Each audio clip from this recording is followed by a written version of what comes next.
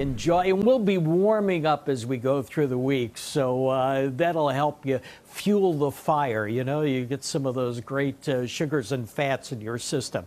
Winter storm watch until Tuesday at noon in this area, Cook County, Lake County, Indiana. This is lake effect snow that'll develop around here and will hit us hard. We've already had 3 feet of snow, which is normally what we see in a whole season.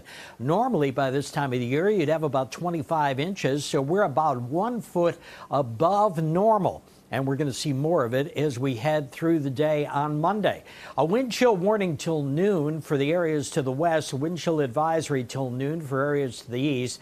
Wind chill warning area can see wind chills as far as 35 below zero. Right now we're looking at 4 below at O'Hare.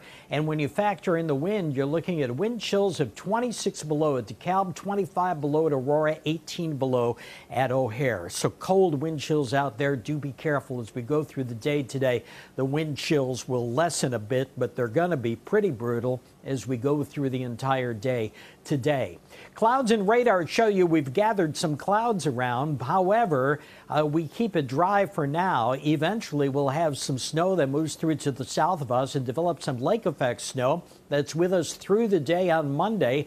And by the time this lake effect snow is done by Tuesday morning, you're looking at as much as maybe 8 inches of snow that collects in areas near Lake Michigan. Today's high temperature, 7 degrees. Tomorrow, 12 degrees. The fortunate thing is, by the time we head to midweek and beyond, we're back in the 20s. But your normal high for today should be in the middle 30s.